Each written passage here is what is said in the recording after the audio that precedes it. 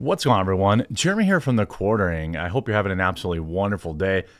Interesting new news coming out of the Marvel Cinematic Universe. If we look at the way the Marvel has trudged its way, really through most of the post-lockdown era, it's been mostly hit or miss.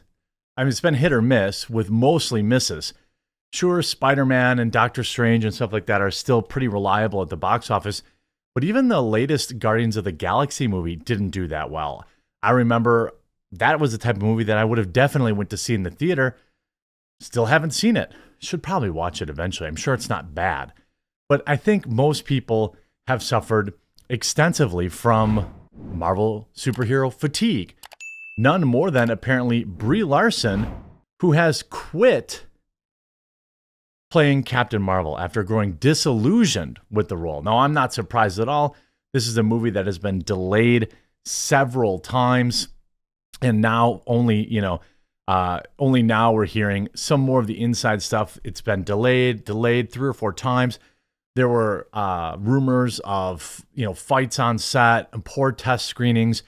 Last week, it came out that Captain Marvel was pacing for a 72% drop compared to the pre-sales of Ant-Man, which was also a financial disaster for Marvel. So there is an absolute metric ton of reasons why she probably wants to flee this sinking ship. Add to that the fact that really nobody liked the character. Nobody liked the actress. I've grown to obviously become a #1 fan of Brie Larson.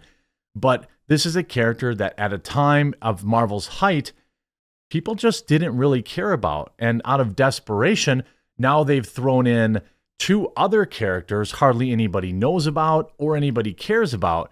And I suppose all of these things are leaking out now because she's trying to flee a sinking ship before it actually sinks all the way. Smart, clever girl.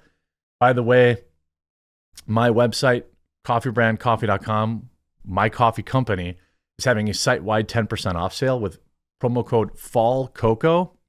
We just re-released our peppermint hot cocoa. These are like extremely, how do I say, they're like a artisanal cocoa. You want to make it with milk.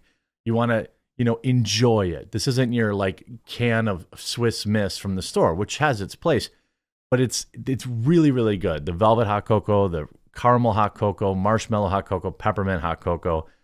Obviously, we also have our fall flavors: pumpkin pie, spiked jack-o'-lantern, butterscotch toffee. We have our K-cups. Everything's 10% off. Everything's 10% off. We have over a dozen organic teas. It would be awesome if I could earn your support over on Coffee Brand Coffee today. Promo code FALLCOCO. I'll put it down in the description. Brie Larson disillusioned with Captain Marvel following, quote, toxic backlash. Well, okay. Captain Marvel actress Brie Larson could be leaving the character behind soon. Now, other sites are reporting that she has already. Larson's first movie as Carol Danvers was a major success. So in 2019's Captain Marvel, totaling over $1 billion at the worldwide box office. We've already talked about this at length. Of course, it was going to hit $1 billion. It was billed as required reading for the biggest movie almost in all time. One of the biggest movies of all time. However, many toxic groups emerged to go after the movie and Larson after the hurtful comments have not stopped since. Now, new information suggests the Marvel story could be the final one for Larson as Captain Marvel. Think about the spectacular change. There was a point where Bob Iger, I think it was Bob Iger at the time, might have been Chapek, I think it was Iger, came out and was like, no, she's the new face of the Avengers. This is it. Captain Marvel's leading the way. And now it's like, oh, she doesn't even want to play the role anymore. And their newest upcoming movie is set to be a box office disaster. Now, could the Captain Marvel movie surprise people and do well? Sure. I mean, it doesn't come out for another month. If the actors' strike ends and Brie Larson gets out there and promotes the film and, they do the media tour, things of that nature, it's entirely possible that it could, I never count out a Marvel movie from making money. So you never really know, but all the early trending is extremely bad. The future of Marvel icons was unclear. The departure of the franchise anchors like Robert Downey Jr., Chris Evans, and Scarlett Johansson have already taken its toll and had the shocking loss of Chadwick Boseman, but other MCU stalwarts were heading for the exits. The Guardians of the Galaxy cast went on a farewell tour. Brie Larson grew disillusioned, and Marvel tussled with Sony in a custody battle over Tom Holland. Now, she has the perfect way to leave it behind, of course. According to the MCU, the reign of Marvel Studios book author Robinson, a quote from Marvel Studios president Kevin Feige. Oh, it was Feige, not Iger. Yeah, it was Kevin Feige. Teases that Avengers Secret Wars could reboot the MCU, Robinson says. We have a quote from Feige sort of implying it like Secret Wars will serve as a soft reboot in which they can prime everything.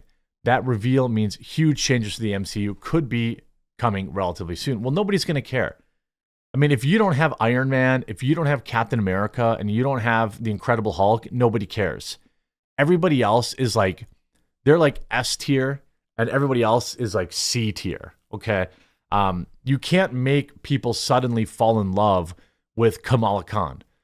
I'm not saying you can't over time, or America Chavez, or all these other characters that have always existed, but, you know, were conveniently slotted in as, you know, diversity. It takes time. You can't just thrust somebody on a fandom and say, you're supposed to like this person now. It doesn't work that way. And if you look at it, you know, we had Iron Man for freaking 20 years practically. And I think that, you know, you look at many of MCU's most recent additions, such as Larson's The Marvels co-stars Iman Vellani as Miss Marvel and Teyonah Parris as Monica Rambeau, could continue in the new MCU while veteran actors are recast. Larson could be one of those recast actors. I mean, I think that it's pretty hilarious to think about an MCU that is just Kamala Khan and America Chavez and other like Z-list Marvel characters. I can't even imagine it. I can't imagine anyone caring about those movies. Not to mention, by the way, you know, how boring and how bored, by the way, everyone is with superhero dreck. People still like superhero stuff, the IP, but the formulaic Marvel movie is what people don't want. I mean, I thought the Batman was very good. A lot of people didn't like Robert Pattinson as Batman. I thought he did great. I think he has great range. He has actually a pretty good portfolio of movies that a lot of people skip because they view him as the Twilight guy, which I understand. You know, the Joker did $1 billion. The Joker 2 almost certainly will not. You know, I have zero interest in a quote musical. Lady Gaga, I don't really care for. I mean, yeah, she can act okay. She's okay. But if they're going to jump the shark like that, I'm way less pumped about the Joker 2 than I was the Joker. The same is true probably for any of the Batman, you know, stuff like that. As reported by The Direct, author Joanna Robinson claims that Larson grew disillusioned with the role in her book, MCU, The Reign of Marvel Studios. Specifically wrote, the future of those Marvel icons was unclear. The departure of franchise actors, you know, this is the quote I just read before. Yeah, I mean, sure.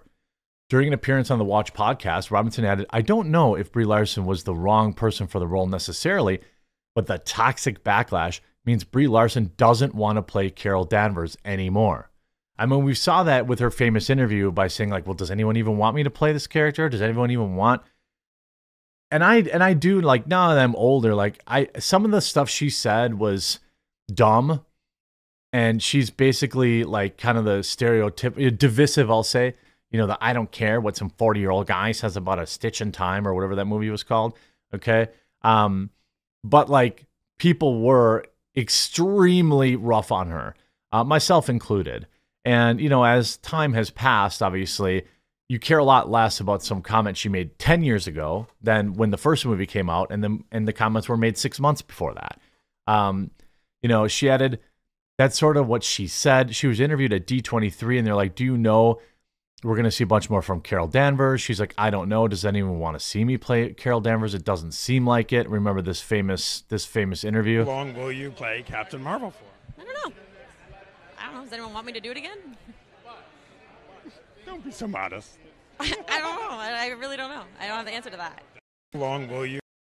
I think that she was extremely, she was reacting in a very human way to massive self-inflicted backlash. As Robinson notes, Larson previously informed Variety at Disney's D23 Expo in September that she didn't think anyone wanted to see her reprise the role of Captain Marvel or Carol Danvers again. Yeah, I mean, I don't care about Captain Marvel. I never did. That character wasn't for me. It's not like it's not like I actively wanted to not exist. I just don't care. Certainly, if there's enough Captain Marvel fans, we'll find out in 30 days. Robinson went on to detail that Larson wanting to leave the role of Captain Marvel was not the case during the filming of Avengers Endgame. She said, Chadwick told me that a story about the set of Endgame, he and Brie Larson and Tom Holland sat around and talked about how they were the future of Marvel and how exciting it was for them. And when you look at the breakdown between Sony Marvel deal over Spider-Man, when you look at Chad Boseman passing away, and you look at Brie Larson either not being a great fit or, just being damaged by a toxic fandom, then that plan they put into play, they felt like they were creating another A-team. They really thought that Black Panther, Captain Marvel, and Spider-Man was going to be the new Avengers. And I guess that might have worked. You need, obviously, at least maybe one or two more characters. Black Panther was a character that, obviously, I thought was a fine character. I thought Chadwick Boseman was a good actor and played that character well. I don't care for Captain Marvel, but if she was a part of a team, it's like I didn't care for the Incredible Hulk very much in the Avengers, in particular Mark Ruffalo. But and the new Smart Hulk thing that they did, I didn't care for that. But that said, it might have worked, but then without them, and you say this report comes out just as Walt Disney Company and Marvel Studios are ramping up promotion for Larson's upcoming The Marvels movie, where she does reprise her role. Specifically now, outlets say the movie will bring between 50 and 75 million in its opening domestic weekend and go on to gross between 121 and 189 million. That's a massive, massive drop-off. On top of poor projections, the film's director, Nia DaCosta, implied that she's done with any kind of Marvel production following the conclusion of the film. DaCosta told Vanity Fair, "It was really great to play in this world, to be a part of this big world, but it made me want to build my own even more." Not only that, not only did she indicate she's done with Marvel, she also appeared to wash her hands of taking any credit or blame for the film, saying, "It's a Kevin Feige production, it's his movie, so I think you live in that reality.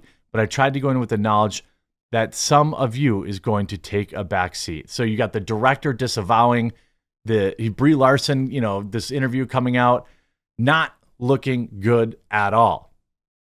I hope you enjoyed this video. If you did, please do leave a like on it. If you haven't yet, please subscribe or follow down below, and we'll talk to you again real soon.